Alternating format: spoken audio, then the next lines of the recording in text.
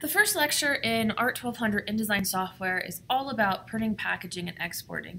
And although the textbook is optional or recommended at this point in time, it does sync up to chapters 19 and 20, which you may think to yourself, well, why would we do 19 and 20 in the textbook before we did chapters 1, 2, 3, 4, etc.? That is because to me the most important part of InDesign is its ability to properly help you organize or remain organized and to prepare your artwork for output. And in order to output it, you need to organize it and create what's called a package and send that package to whoever is going to produce whatever you were creating. And so we're going to start with something that's probably going to feel a little bit uncomfortable and difficult because it's very foreign if you've never used InDesign before. But having a solid foundation in how to properly save, pre-flight, package, print, export, etc. your project will allow you to be more successful with the rest of the projects. And so you'll notice that the first project in ART 1200 is not a project where you create any artwork at all. You're going to take an existing file or booklet file and you're going to learn how to properly do those things that I just mentioned. So we're going to start with chapters 19 and 20, with chapter 19 being printing.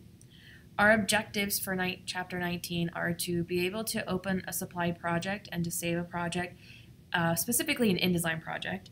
And really what I want you to do is to be able to look at the files that are given to you and decide, has the person who gave me these files provided me with a proper InDesign project, or have they just given me a file? And there are certain things that you should look for that would indicate whether or not the product has been properly packaged or if it's just a grouping of files that someone is giving you.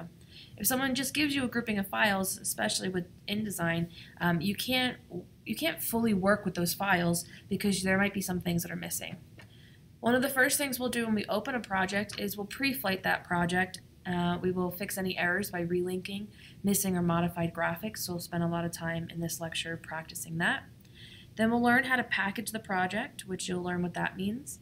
Then we'll talk about printing. You can scale and tile, etc. We'll talk specifically about printer's marks and booklet printing. We'll also talk about color separations because you're required to create color separations for all the projects in my class, but also if you're a graphic design student or you plan to take ART 1230 type and layout or ART 2230 advanced type and layout or package design, advertising design, any of those advanced design classes, you'll be required to create color separations for those projects as well. So let's get started. The first thing that you have to do is you have to download files for Project 1 and you have to open those files.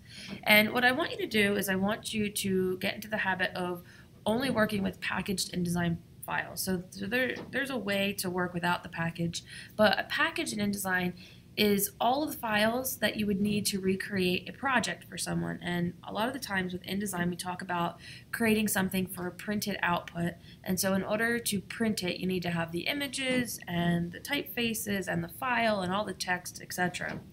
And InDesign inherently does not embed those things into the document that you create in InDesign.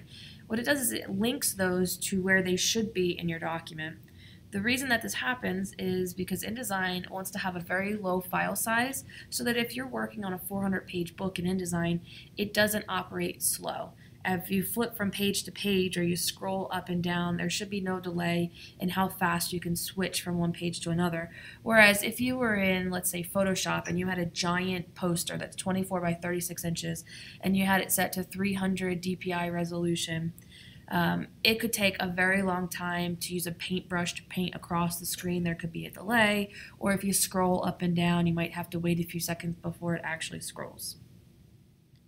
So the goal when someone gives you an InDesign project is that they're not just giving you an InDesign file, which would be that INDD file that's listed on the screen here. What they're doing is they're giving you a properly packaged InDesign project. And minimally, the package should include a documents fonts folder, a links folder, a text file, and an InDesign file. In addition to that, you might also have a .idml file since those are already included, starting with CS6. Now, the example that's on the screen here is old, so you can see that the InDesign file that says ID and it's pink, it's actually a CS 5.5. I left that in the screenshot here on purpose because I want to emphasize that InDesign files are different depending on what version of the program you're using. So if you're using CS4 or CS5 or 5.5 or 6 or Creative Cloud or even Creative Cloud 2016 versus Creative Cloud 2017, the InDesign file you receive, they're not cross-compatible. Just because I gave you a CS 5.5 document does not mean that I can open your CS 2017 document. It's important to keep that in mind.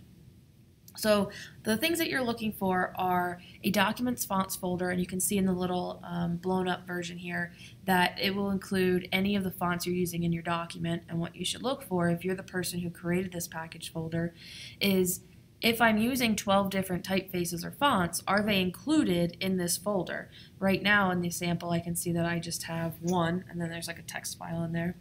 If I know that I'm only using one typeface and I see 12, that's also another issue, and you'd have to go back and check your file, because you only want to give the person who's recreating this project for you the information they need. You don't want to give them 45 fonts if you're only using one, because their first reaction will be, well, where are you using those other 44 fonts?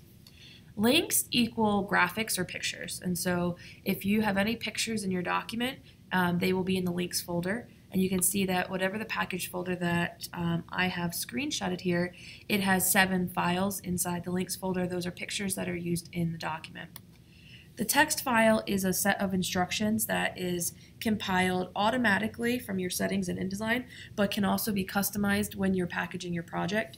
And it's a set of instructions, and so you should open that and you should read the file when someone gives it to you, because there might be specific notes, but there's also technical setups and things that whoever created the file is telling you that they want certain technical setup things to happen when you create or you output their project. And then the last thing you're looking for is a .indd, go back here, indd InDesign file. And again, it is different between CS4, 5, 5.5, 6, Creative Cloud, etc. So keep that in mind.